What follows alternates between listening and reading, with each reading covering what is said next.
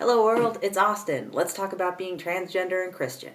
So last week I introduced you to the eunuchs of the Old Testament, and if you missed that video, I would highly recommend going back and watching it because it will answer important questions like, why are we talking about eunuchs? This week I'm going to be talking about the eunuchs that we meet in the New Testament, specifically in Matthew 19 and Acts 8. I know some of you have probably been thinking, okay, enough already with the Old Testament, let's get to the Jesus stuff. So today we're getting to the Jesus stuff. In fact, we're going to talk about one of the most confounding passages in the New Testament. Here's Matthew 19, verses 11 and 12. Jesus said to them, "Not everyone can accept this teaching, but only those to whom it is given. For there are eunuchs who have been so from birth, and there are eunuchs who have been made eunuchs by others, and there are eunuchs who have made themselves eunuchs for the sake of the kingdom of heaven. Let anyone accept this who can." I had so many questions the first time I heard these verses. Is Jesus being metaphorical here, or is he talking about literal eunuchs? And when he says kingdom of heaven, does he mean the heaven with like the clouds and the pearly gates and the angels and the harps, or does he mean like God's kingdom on earth? You never know with Jesus. It could be metaphor, it could be literal, we just don't know. And honestly, with a passage like this, there's no way to get a straight answer. People have been puzzling over this stuff for hundreds and thousands of years before us, and will probably still be doing it hundreds and thousands of years after us.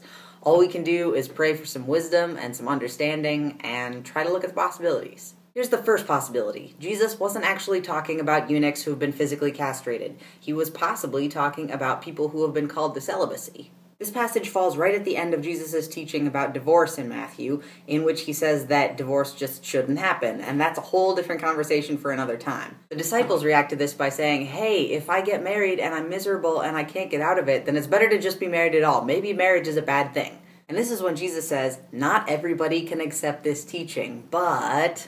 So maybe Jesus is using eunuchs as a metaphor here for people that have chosen not to get married or have chosen a celibate lifestyle. Those who are considered eunuchs from birth could include people who are asexual, and those who choose to be eunuchs for the kingdom of heaven could include monks and nuns and priests and other people that are celibate in order to follow God's calling for their lives.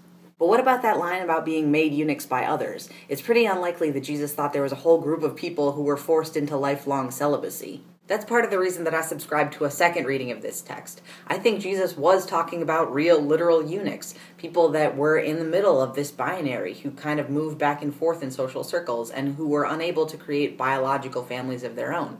In a way, Jesus took on a lot of similar roles in society. In fact, he said that the people who were his mother and brothers weren't the people that were biologically related to him, but the people who did the work of his Father God. And when we look at this passage in the literal sense, we can see Jesus talking to all of us as people with different gender identities. There are those of us who have been different from birth, like those of us that are born intersex. There are those of us that are changed, whether physically or mentally, by others. And there are those of us who choose to change our own bodies in order to live more fully into the life God has called us to lead. The other passage I want to touch on is more straightforward. You can find it in Acts 8, verses 26 through 39. In this text, Phillip, who's one of Jesus' disciples, is told by an angel to go out to a wilderness road in the middle of the day. Phillip does it, though probably not without saying, seriously, dude, it's like 100 degrees out there. Anyway, Phillip goes, and he meets an Ethiopian eunuch coming along the road from Jerusalem. This eunuch is a really high-ranking person in the Ethiopian queen's court, and he's riding along in his chariot, reading the book of Isaiah, the same book we were talking about last week. So the eunuch is reading part of Isaiah that includes a prophecy that early Christians believed was directly about Jesus. So Philip kind of goes, hey, you want help reading into that? And the eunuch goes, yeah, of course, climb aboard. And so they go on in this chariot together, reading Isaiah and talking about the life of Jesus. And Philip tells the eunuch everything about Jesus' life and death and resurrection. So put yourself in this eunuch's shoes for a minute.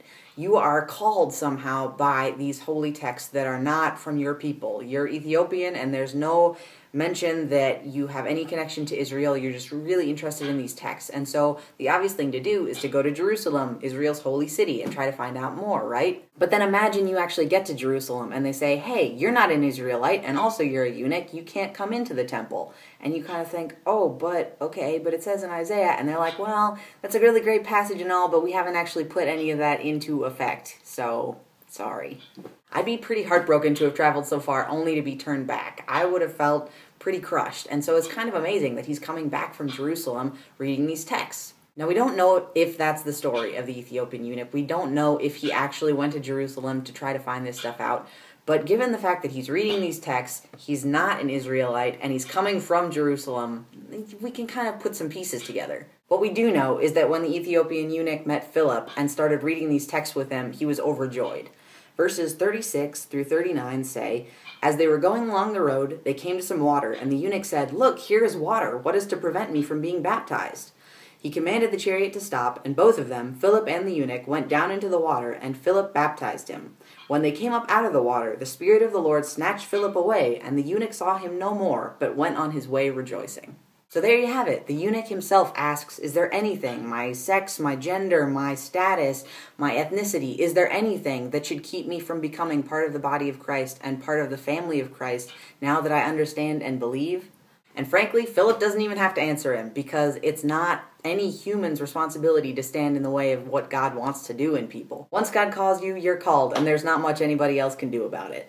So don't let any human ideas about who's in or who's out stop you. If God is calling you as a beloved child to be part of God's kingdom in the world, then you're called, whether you're gay or bi or trans or asexual or intersex or anything else. You're called, and I hope you feel it, and I hope you feel like you can respond. Thanks for watching, everybody. I hope you enjoyed this video. If you liked it, please hit subscribe, and I will see you next week. Peace.